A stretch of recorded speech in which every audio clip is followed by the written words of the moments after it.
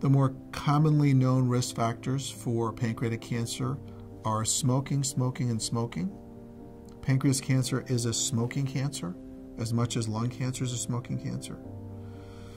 Diabetes is described as a risk factor for pancreatic cancer. Pancreatic cancer typically occurs in patients who are older, around the age of 70. Interestingly, we're seeing more and more pancreas cancer in very young patients. Being aware of signs and symptoms of pancreatic cancer are important. One of the signs can be yellowing of the skin.